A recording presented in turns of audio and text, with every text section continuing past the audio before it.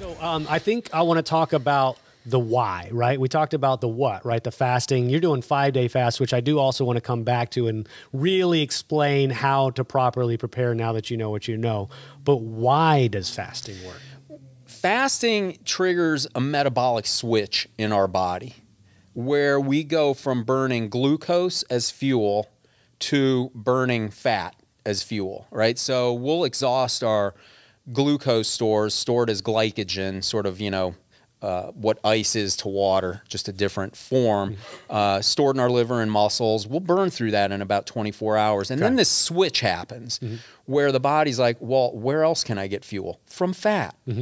And so these metabolic switches have a lot of power to help our brains function better, reduce inflammation. Obviously, you're going to burn fat, and that's where you're getting energy.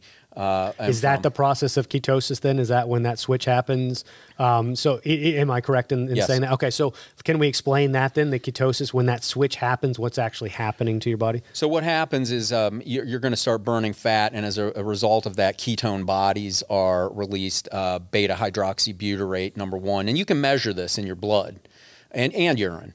And then that's when you know. But you got to go at least 24 hours till you get into good ketosis. Now, the last fast I did, and I measure this while I'm fasting, it can fluctuate. But like on day 1, day 2, it was fairly still low ketones, maybe 1-2 millimolars.